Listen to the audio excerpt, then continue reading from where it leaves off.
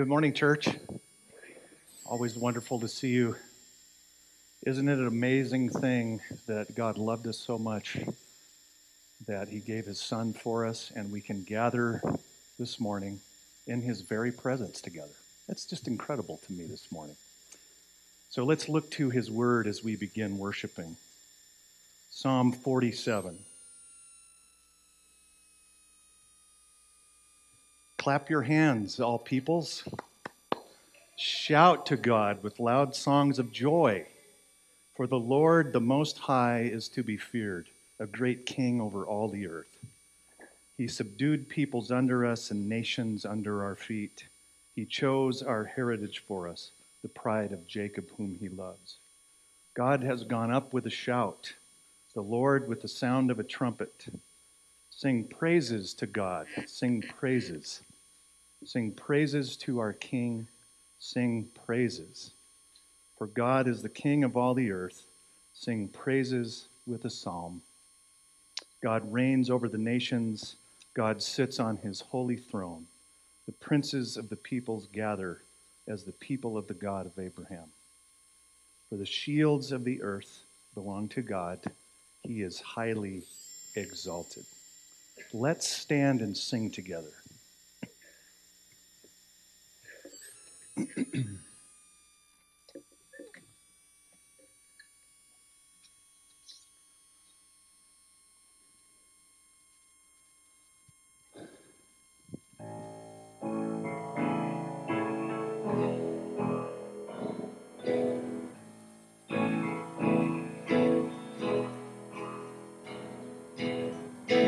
My Jesus, my Savior, Lord, there is none like you. All of my days I want to praise the wonder of your mighty love.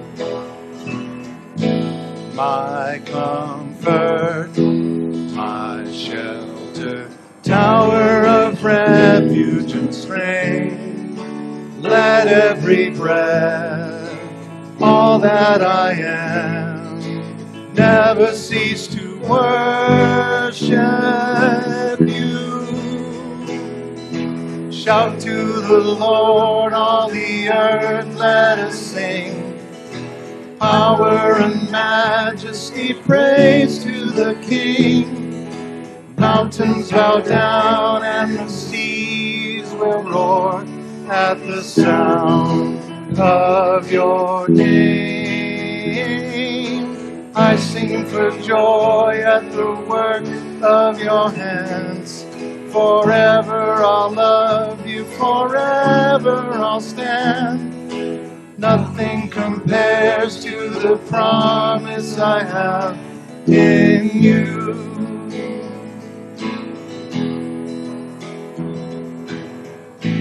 My Jesus, my Savior, Lord, there is none like you.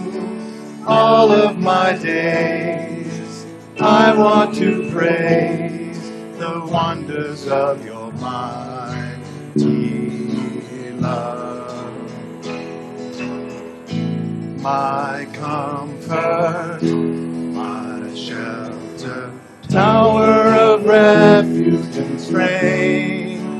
Let every breath, all that I am, never cease to worship you. Shout to the Lord, all the earth, let us sing. Power and majesty, praise to the King. Mountains bow down and the seas will roar at the sound of your name. I sing for joy at the work of your hands. Forever I'll love you, forever I'll stand. Nothing compares to the promise I have, and nothing compares to the promise I have, and nothing compares to the promise I have in you.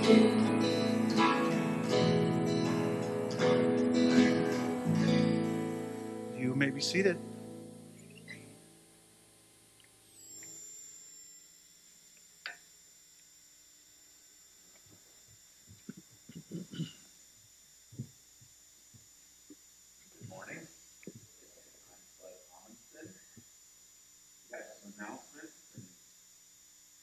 Touch the iPad here, and I don't know where it's in it, but good luck with that. Okay, gonna get over here. A couple announcements. Actually, there's several here. So we do have a custodial opportunity. Our head custodian, Jamie Fuller, will be taking a little time off in April when her baby boy arrives.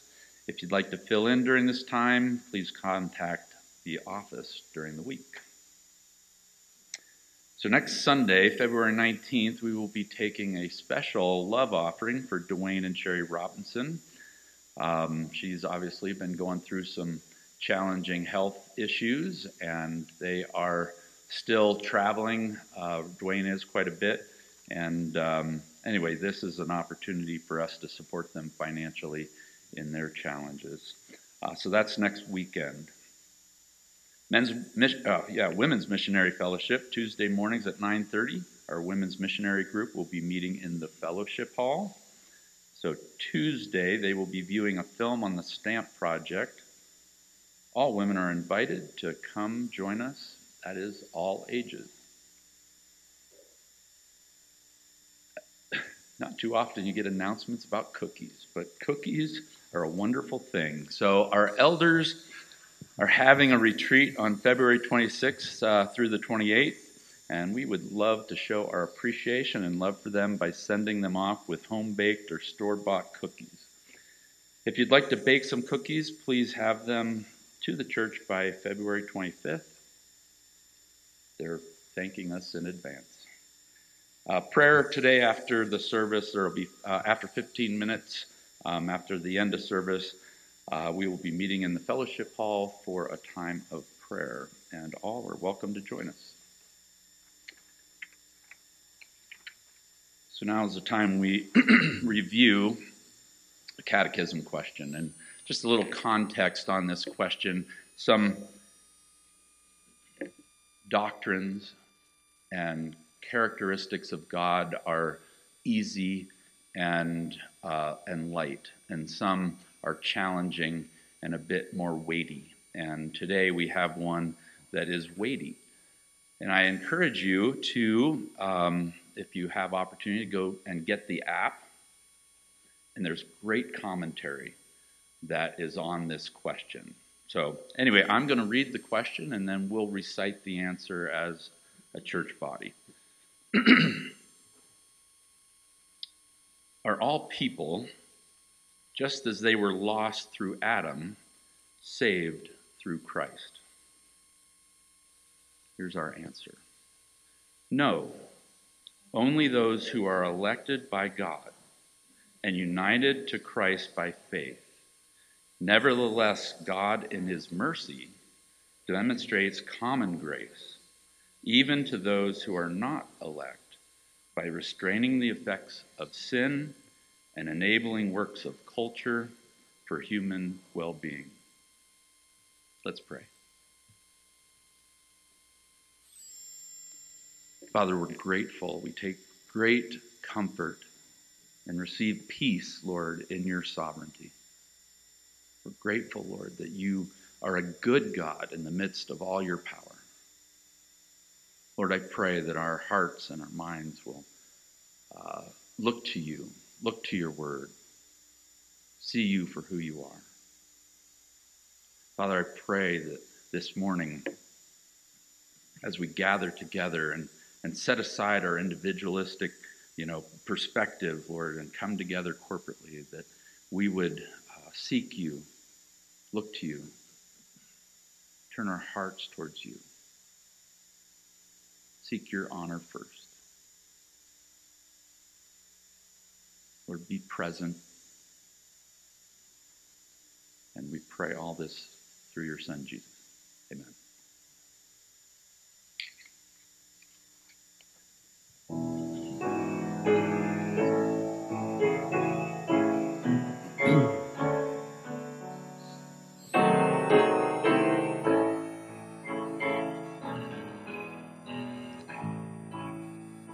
Great is thy faithfulness, O God, my Father.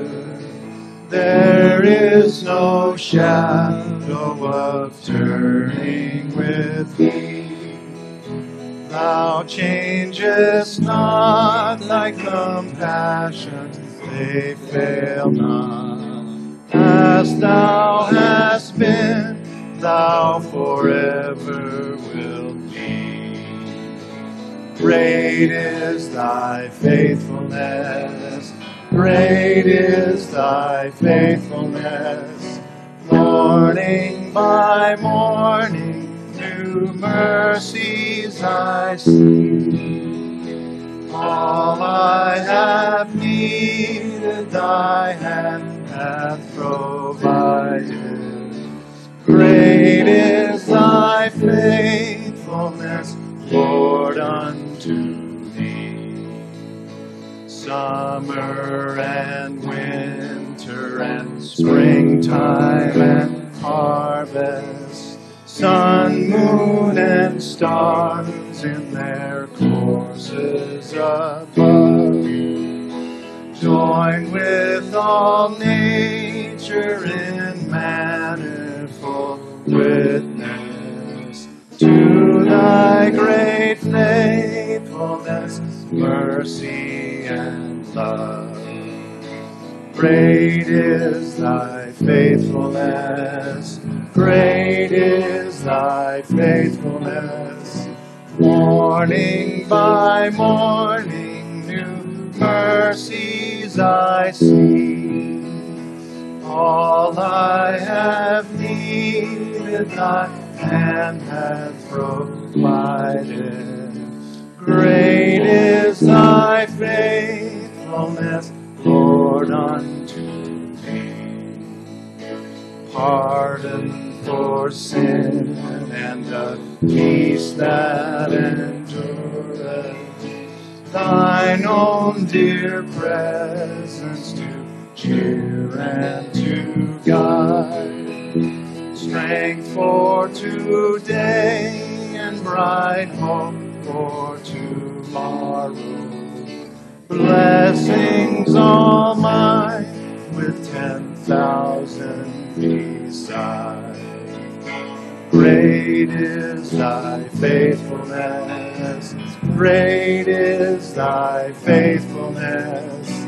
Morning by morning, new mercies I see. All I have needed, thy hand hath provided. Great is thy faithfulness, Lord, unto me. Great is thy faithfulness, great is thy faithfulness. Morning by morning, new mercies I see. All I have needed, thy hand hath provided. Great is thy faithfulness, Lord, unto me.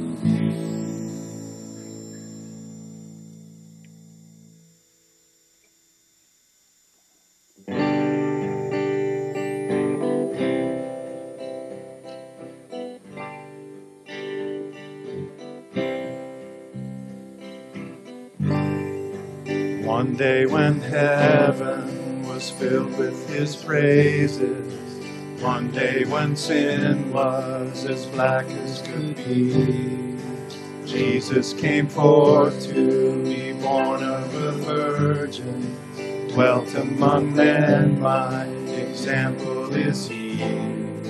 The Word became flesh and the light shined among us, his glory revealed.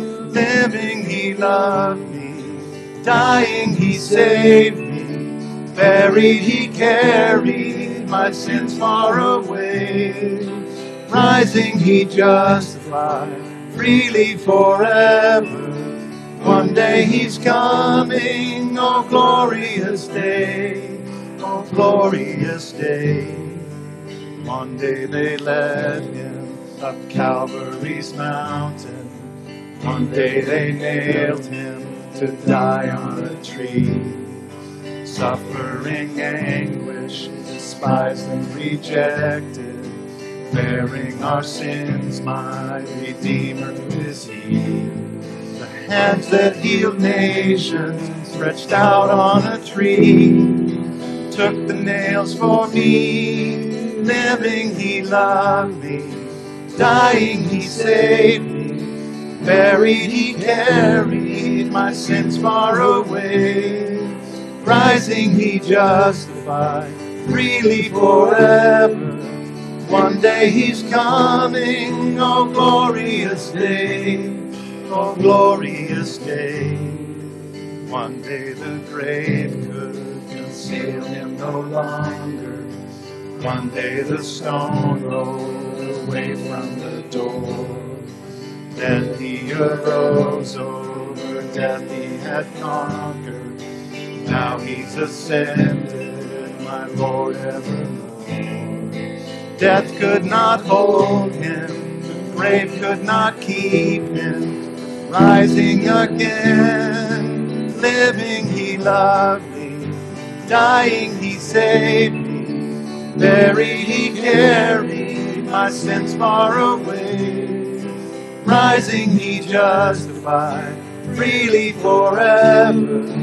One day he's coming, oh glorious day, oh glorious day, oh glorious day. One day the trumpet will sound for his coming. One day the skies with his glory will shine. Wonderful day, my beloved one bringing. My Savior Jesus is mine. Living he loved me, dying he saved me, buried he carried my sins far away. Rising he justified freely forever. One day he's coming, oh glorious day, oh glorious day, oh glorious day, oh glorious day. What a day that will be, won't it?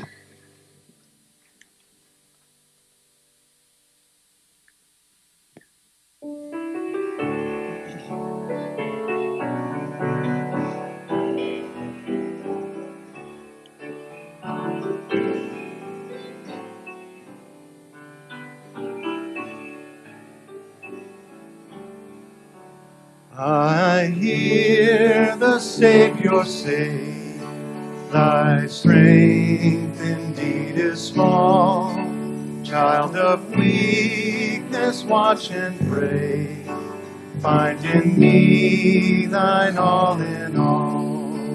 Lord, now indeed I find thy power and thine alone can change the leper's spots and melt the heart of stone.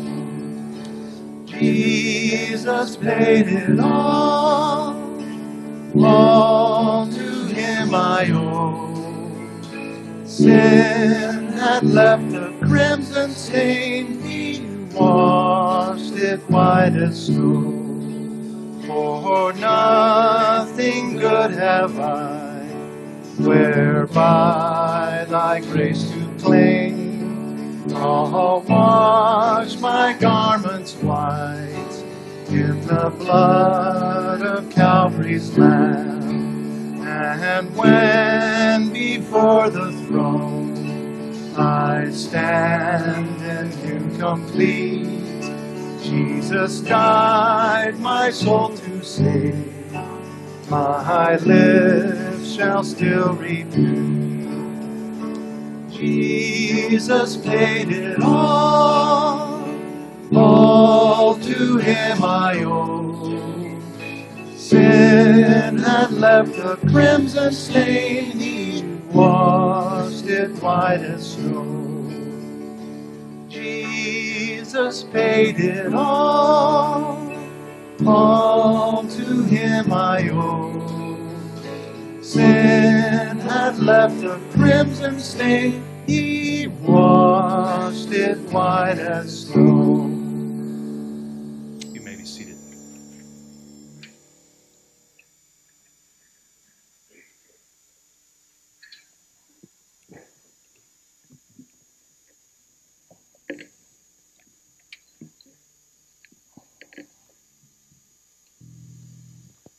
Well, good morning, FBC.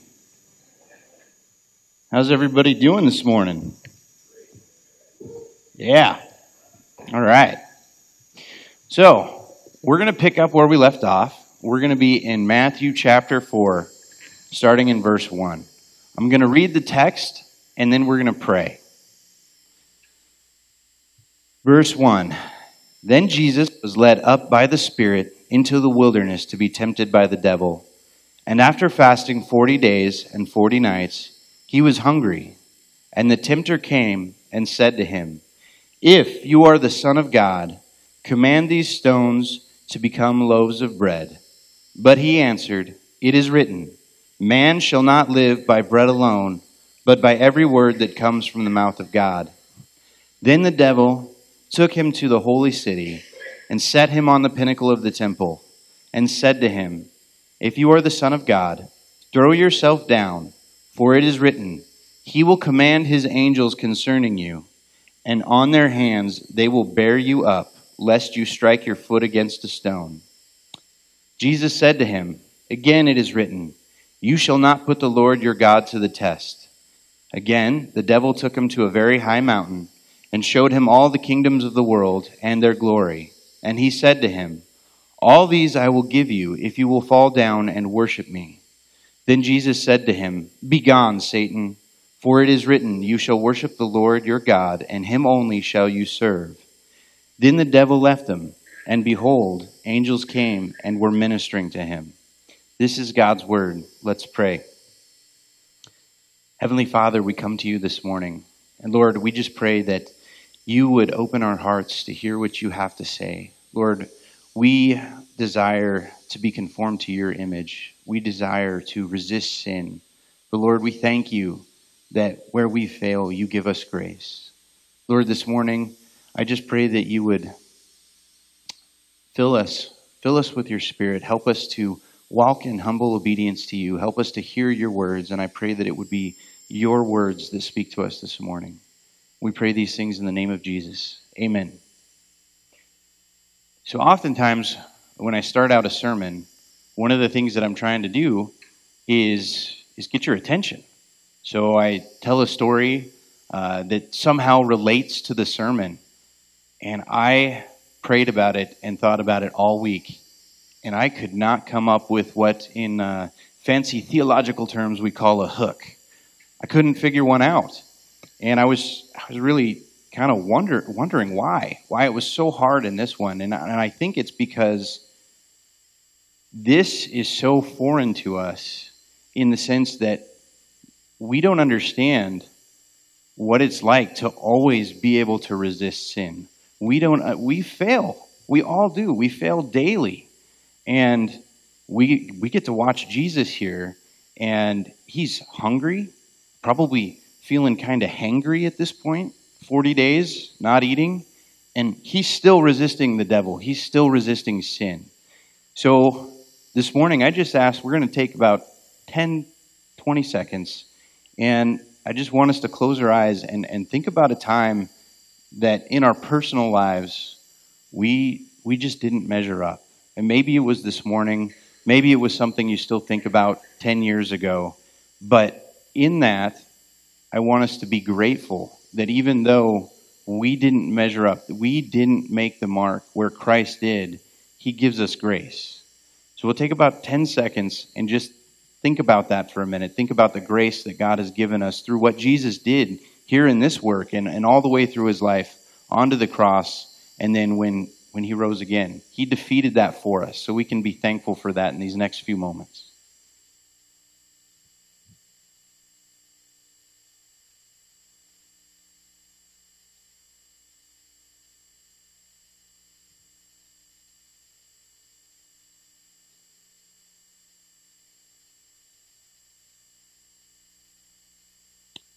Lord, we thank you that you've got us covered. Lord, that even though we're not capable of doing what you did, you love us enough to cover it for us. Thank you, Jesus. Amen. So there's two parallels we're going to be kind of looking at this morning with the temptation of Jesus. The first is going to draw us back to the Garden of Eden. We're going to see that where Adam failed, Jesus did not.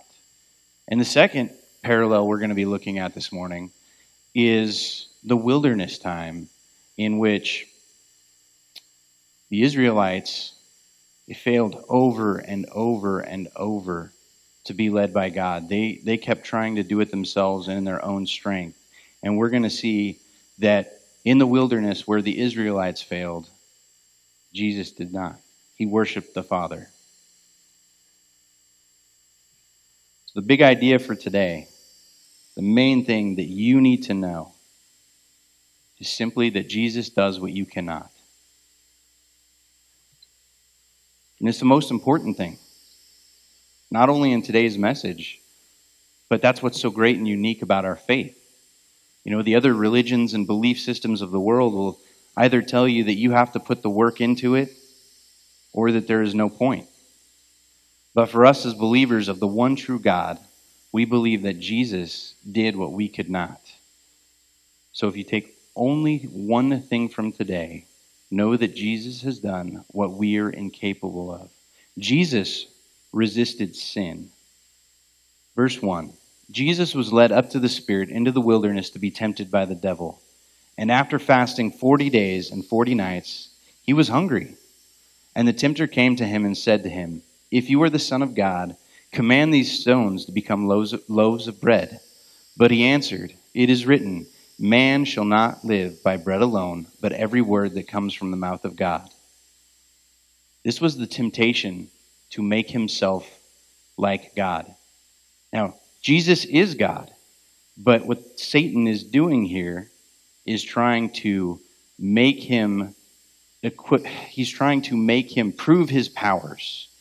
He's trying to make him be like God. But Jesus didn't count equality with God as something that he should have, because he emptied himself out so that he could save us. So here in this, we're drawn back to the Garden of Eden. And like I said, there's connections to Israel and their time in the wilderness, but we're going to get into that here in a little bit. Adam and Eve were in perfect comfort in the garden. They had everything provided for them, and they were given responsibility from God. And at this time, they were not broken and marred by sin. They were perfectly nourished, and there was no discomfort whatsoever in their life. They had only one rule, and that rule was to not eat from the tree of knowledge of good and evil. Everything else they had at their feet, and it was very good. But Satan came in the form of a serpent, and he appealed to them with food. And when they heard that by eating this food that God had told them not to, they could be like God, they actually believed Satan. They actually believed that there was some form of dishonesty in God. So they took of the fruit and they ate it. And in that moment where everything was absolutely perfect in their life, they chose to sin and rebel against God so that they could take their shot at being like God. They wanted to be God. And here's the contrast.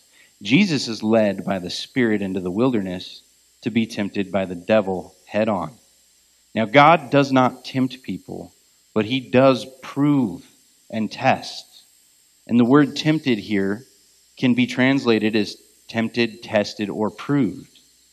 Jesus is God in the flesh, and he cannot be tempted from the inside because there is no sin in God.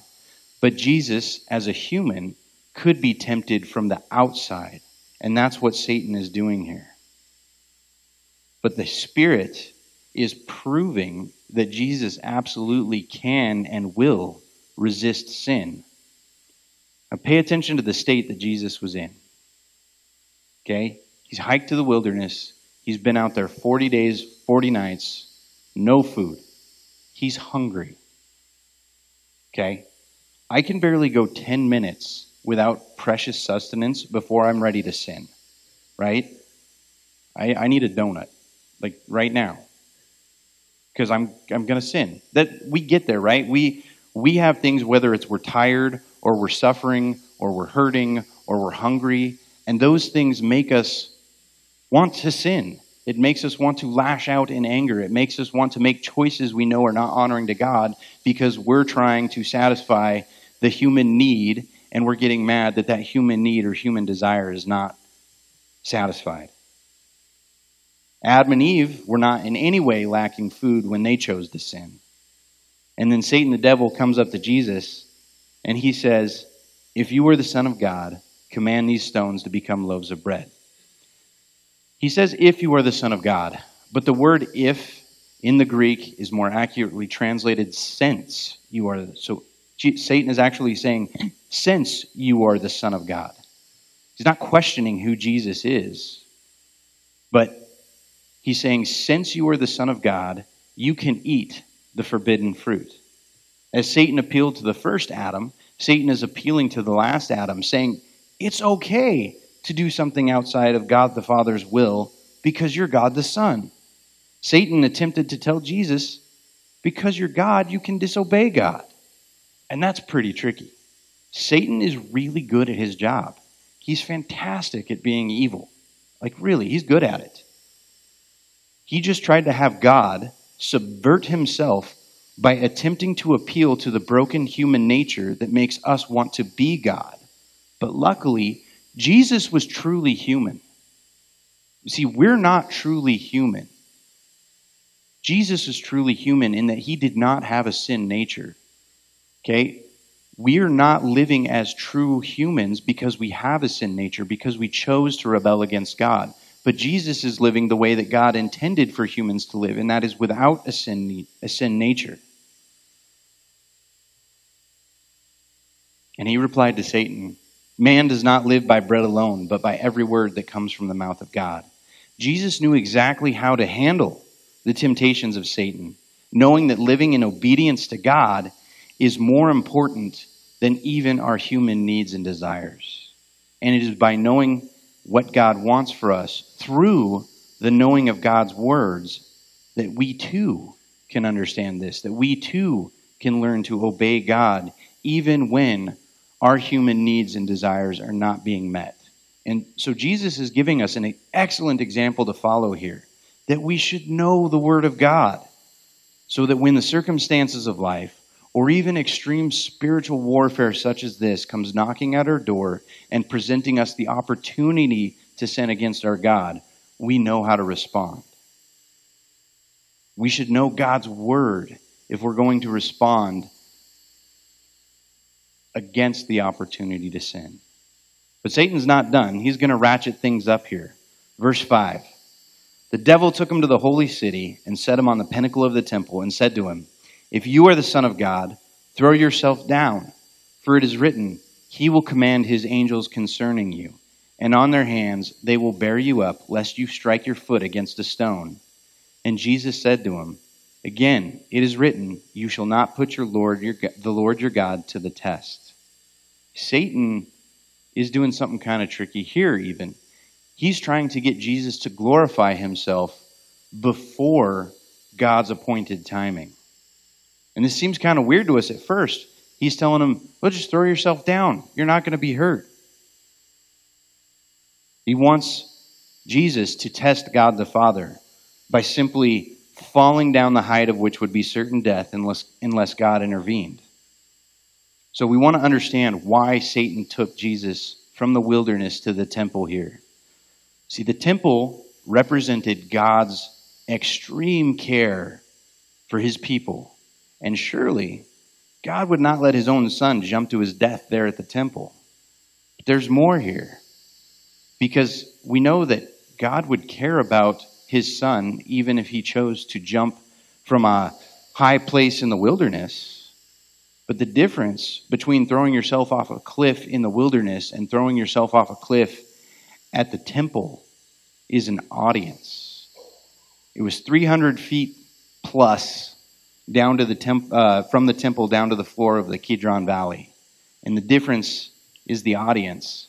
The difference is glory. So, if we're going back to the Garden of Eden, one of the first things that happened after Adam and Eve sinned is that Adam tried to make sure that he left the situation with his glory intact. And he completely put blame on Eve. And then if you go beyond that, a few chapters in Genesis, we get to the Tower of Babel, where all mankind is seeking glory for itself. Satan was trying to tempt Jesus with glory. Satan wants Jesus to take the glory for himself ahead of the appointed time.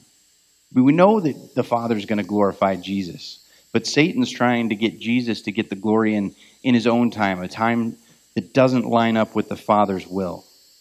And had Jesus done this in front of an audience in the temple in a way that did not line up with the purposes of God, it may have been that the Israelites would have seen this and they would have forcefully taken him and made him king over all of Israel. Way before God's intended timeline, way before his purposes that would bring the most glory to God. But again, Jesus uses scripture to combat the devil. He says, don't test God. It is written, you shall not put the Lord your God to the test. God is not a slave to man to do man's bidding in man's timing. And it's rebellious to put oneself into unnecessary harm to make God do something. And that's the difference here. In this temptation, the devil tried to convince Jesus with scripture, but the devil, he slightly misquoted here. So he's quoting from Psalm 91, verses 11 and 12. And he says, he will command his angels concerning you, and on their hands they will bear you up, lest you strike your foot against a stone. But Satan, he omitted verse 14, which says, because he, Jesus, holds fast to me, the Father, I will deliver him. Satan omitted the fact that this promise was contingent upon Jesus doing the Father's will. And that's one of the reasons it's super important that we know the context of the Bible. As believers, we should know the specific context of passages in the Bible, because if you ignore the context and you turn a specific verse or two into the pretext, you can justify just about any abomination before God. You can make it sound like God is okay with all kinds of sins when you ignore the context. But Jesus knew the context, and he was able to combat the devil using the Word of God. So now the devil has one last temptation. Verse 8. Again, the devil took him to a very high mountain and showed him all the kingdoms of the world and their glory. And he said to him, all these I will give to you if you will fall down and worship me. Then Jesus said, begone, Satan, for it is written, you shall worship the Lord your God, and him only shall you serve. Satan was now trying to tempt Jesus with power and control and authority. It's where our sin ultimately leads to. Because like Adam and Eve, we want to be like God. We want the control. So now Satan has taken Jesus from the temple back out to the wilderness, And now they're on another high place, and it seems here that Satan, through a vision showing him all the kingdoms of the world, is tempting Jesus to be in control of all those kingdoms. And Satan, as the prince of this fallen world, he has the power to do this. But what's interesting here is that in the Greek, where Satan says, if you will fall down and worship me, it actually implies just one time. Just this once. Worship me just this once, and I'll give all of this to you. But just this once is all it would have taken for Christ not to be the appropriate sacrifice for us. Maybe it would have made Christ the king over all the earth, which we know he truly is, and we will fully realize that someday. But this was not the way to get there. The concept that Satan is trying to tell Jesus is sidestep the cross, and you can still have everything you want. If you don't go to the cross, and you don't be the sacrifice for all these people, you can have the power, the control, the glory of all the things in this world. You'll be in charge of it all. But Jesus wasn't having it. Jesus could have at any time come down in his glory. He has the right to do that. He's God. However, in his grace and love, Jesus chooses not to, whether handed to him by the devil or any other means that would sidestep the cross, because Jesus wants as many as possible restored to himself. He wants people to have relationship with him, and he knows that's the Father's will. So he chooses to resist the devil again, because sidestepping the cross would mean that he would lose all of us. He doesn't want to lose any of us. Now, I know we want God to come back. We want Jesus to come back today even, and we should. But we need to remember that in his not coming back yet, he is showing so much grace and love to those who still haven't been restored to him. He's patiently, with steadfast love, giving mankind opportunity after opportunity to be restored to himself. And it's all part of his sovereign plan. And in that way, we should be in awe of just how loving our God is to a perverse and unjust world, that to bring as many people as possible into relationship with him, he has not yet come back in his full glory to take all of creation, which is already his. It's like an investment. Jesus is leaving what he already has at the bank. So when he comes back in a few days, he has interest built up on it. Jesus knows that if he comes back now, he's not going to have as many people restored to himself. And he's looking for more people to have relationship with him. So he's showing mankind grace and love in not coming back yet. Does that make sense? In verse 11, then the devil left him, and behold, angels came and were ministering to him. And we need to know a couple of things here. First of all, this wasn't the last time Jesus was tempted by the devil. If you read this account in Luke, Luke states that the devil left Jesus until a more opportune time. And if we think that the devil was not throwing things at Jesus all the time, his entire life, we are misunderstanding just how impressive the work of Christ is. Now, secondly, it's awesome to see that God did fulfill his promise that the angels would minister to him, even like Satan said. But we must note that God fulfilled his promise in his timing because Jesus stayed within the Father's will. Sometimes we want God to do things in our timing because we want to be in control. But how freeing is it to see that even Jesus waited on God's timing, and he got exactly what he needed precisely when he needed it. After all that, God provided the nourishment Jesus needed through the ministering of his angels. And that word ministering literally means to serve. The angels served Jesus after he resisted the sin that none of us would have been able to. Jesus resisted the sin of the garden in trying to make himself like God, even though he is in very nature God. Jesus resisted the sin to glorify himself even though he gets all the glory. And Jesus resisted the sin of taking power, control, and authority, even though he already has all the power, control, and authority.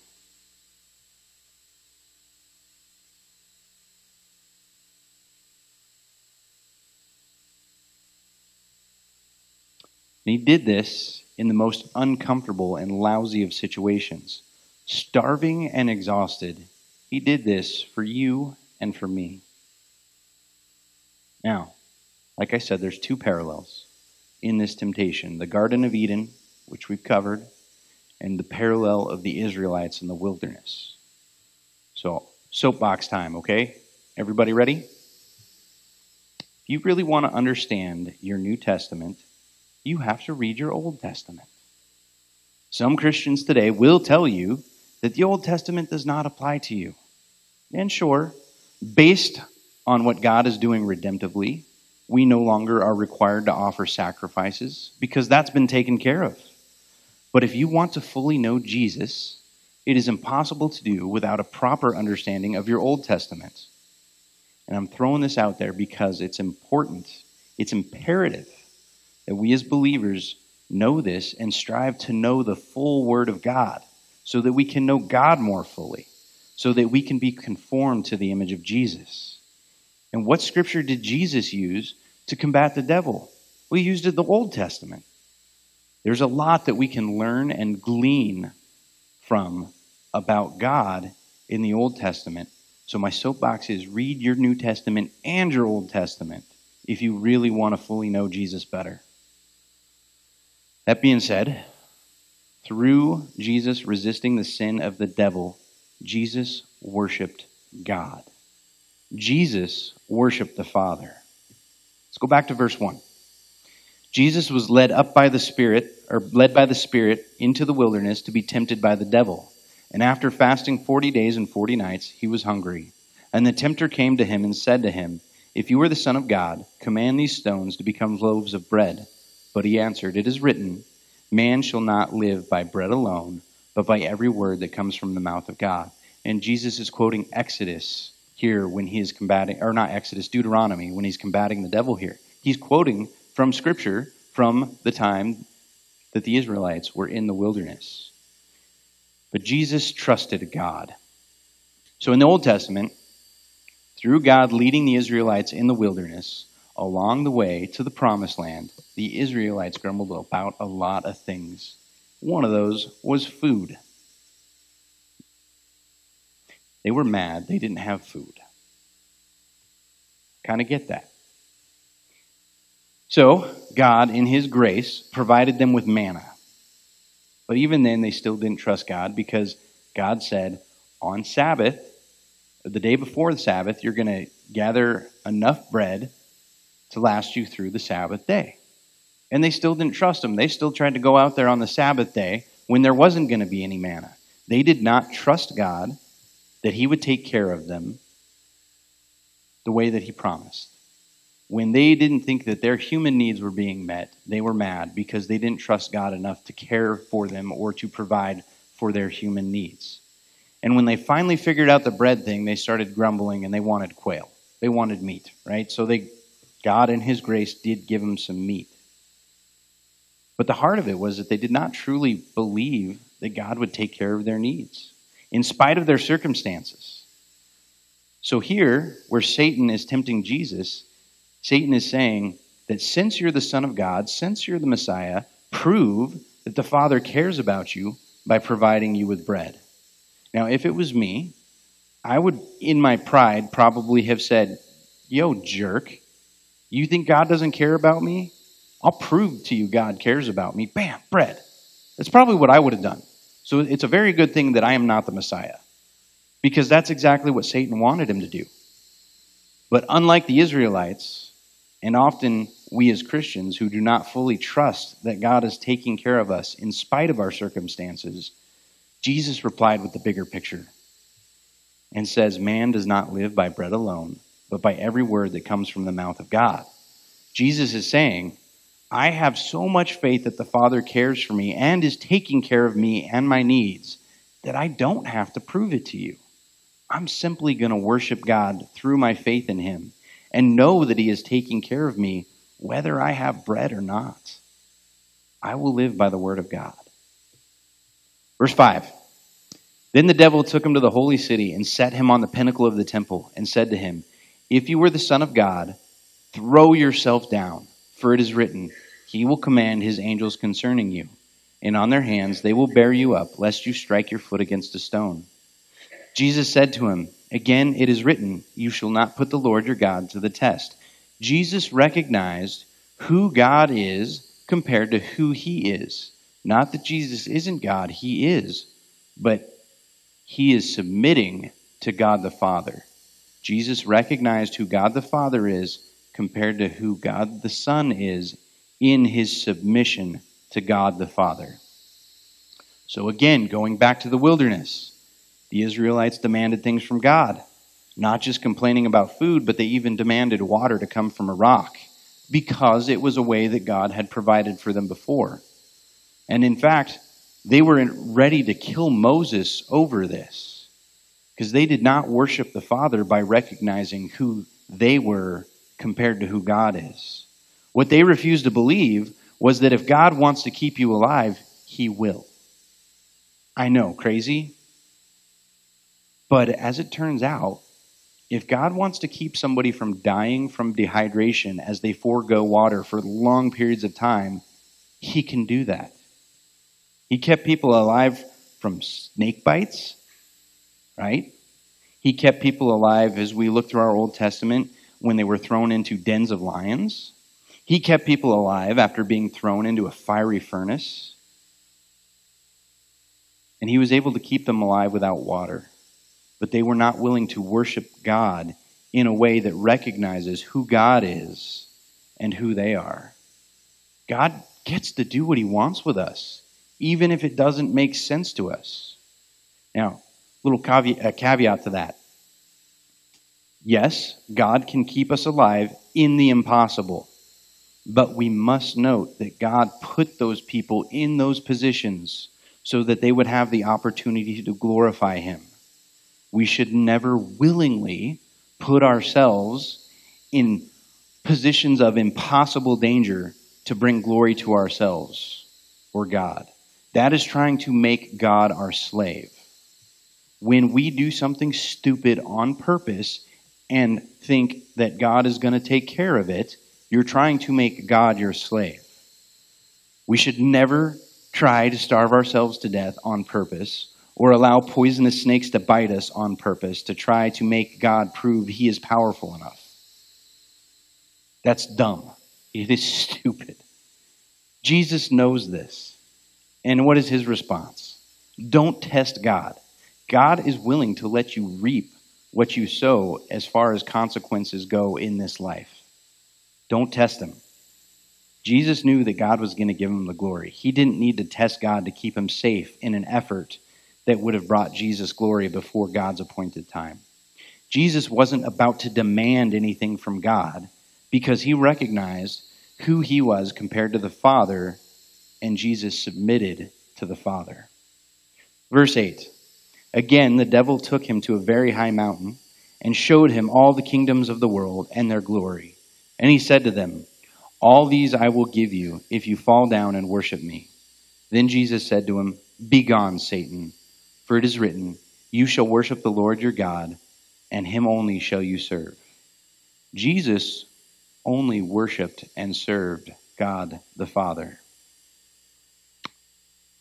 Jesus worshiped and served God only. In the wilderness, the Israelites grew impatient while God was revealing his plan to Moses for those 40 days on the mountaintop. How quickly did they desire to worship something else? We're created for worship, but only for worship of God. In our sinful nature, though, we still desire to worship, but that sinful bent tells us to worship anything but God. Less than 40 days without God's spokesman, and the Israelites made a golden calf. And they said, "This is the God who parted the Red Sea. This is the God who brought us out of Egypt." How quickly our hearts wander. Satan tried to tell Jesus, if you worship me, I can give you the world. But Jesus knows the truth, and that is we shall love the Lord our God with all our heart, soul, strength, and mind. We are only to worship God. And at this point, Jesus just says, be gone, Satan.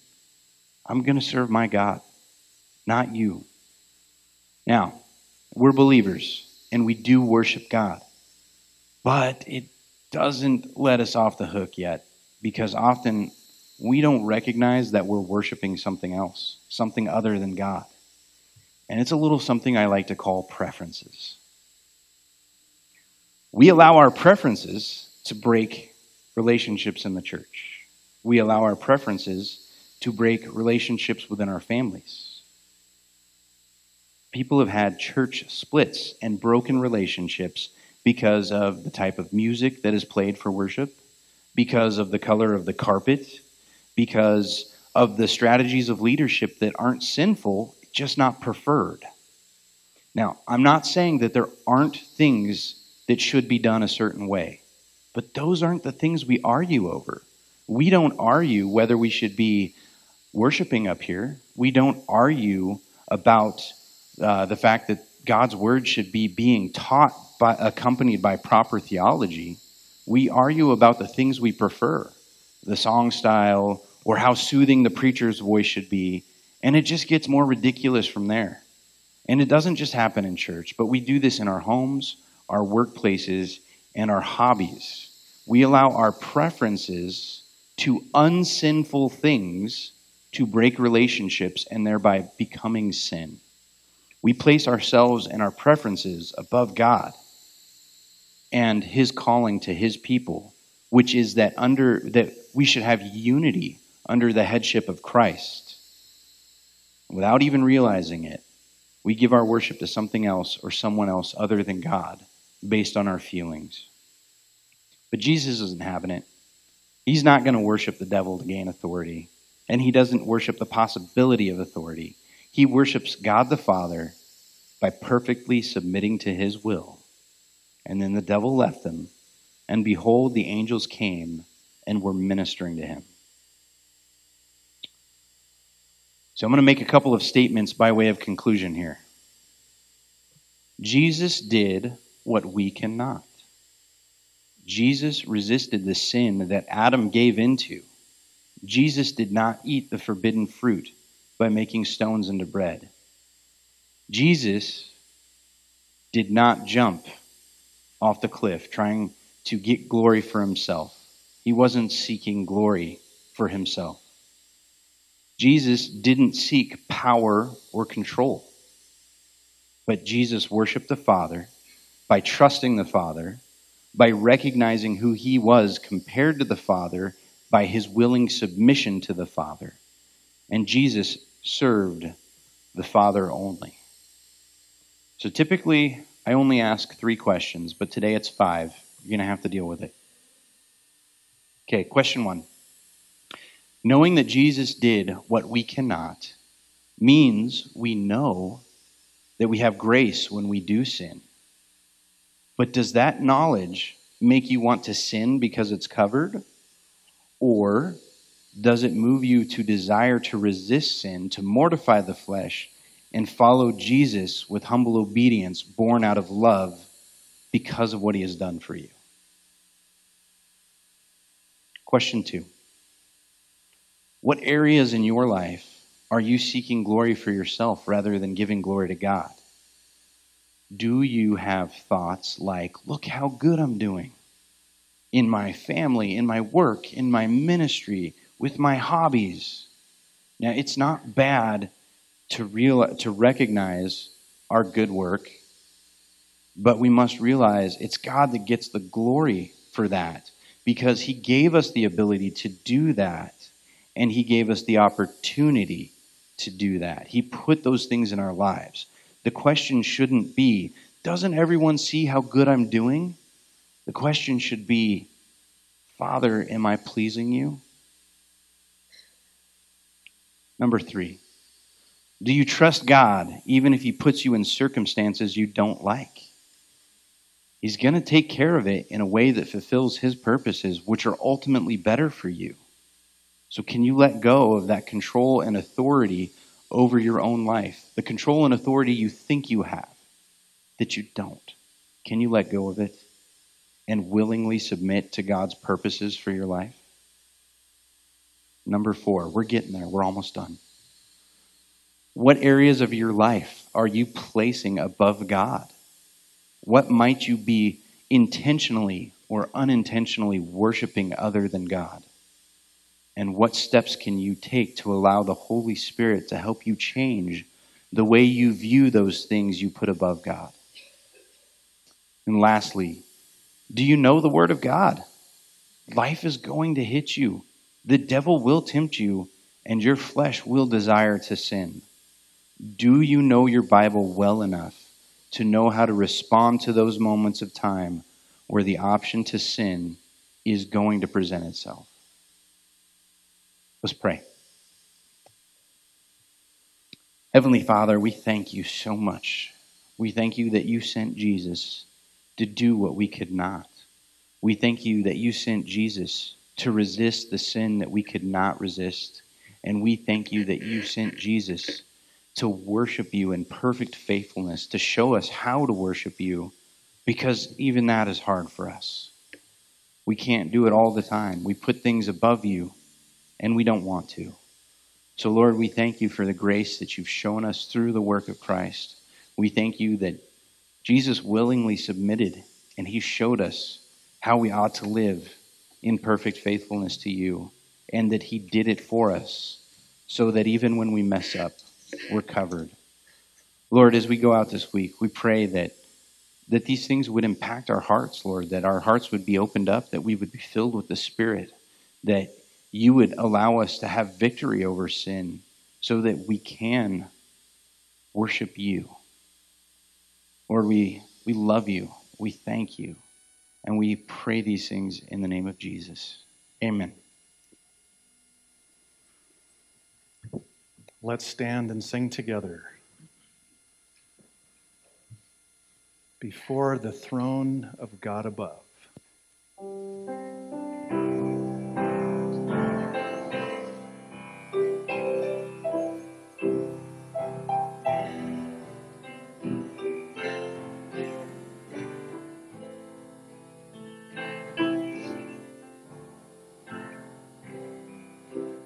Before the throne of God above, I have a strong and perfect plea, a great high priest whose name is love, whoever lives and pleads for me.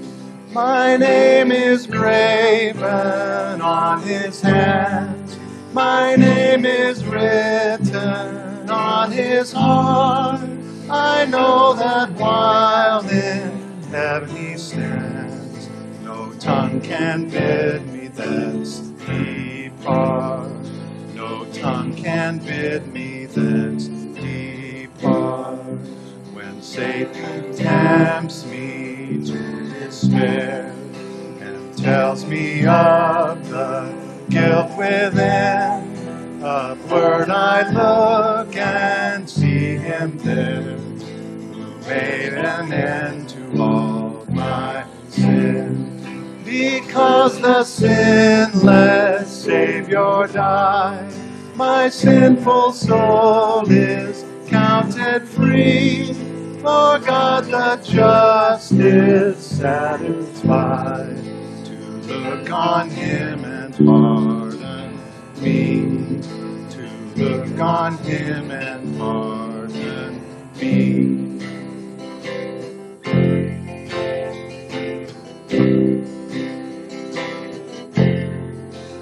Behold him there, the risen Lamb, my perfect, spotless righteousness, the great unchangeable I am, the King of glory and of grace. One with himself I cannot die, my soul is purchased with with his blood. My life is hid with Christ on high, with Christ my Savior and my God, with Christ my Savior and my God. I bow before the cross of Christ and marvel at his love divine. God's perfect Son was sacrificed to make me righteous in God's eyes. This river's depths I cannot know, but I can glory in its flood. The Lord Most High has bowed down low and poured on me his glorious love, and poured on me his glorious love, and poured on me his glorious love. Father, we ask this morning that the dearest idols we have known, whatever those idols be, help us to tear them from your throne and worship only thee. Amen. So as we go this morning, let's bless each other with the benediction from Jude. Now to him who is able to keep you from stumbling and to present you blameless before the presence of his glory with great joy, to the only God, our Savior, through Jesus Christ our Lord, be glory, majesty, dominion, and authority before all time, and now and forever. Amen. The Lord bless you today.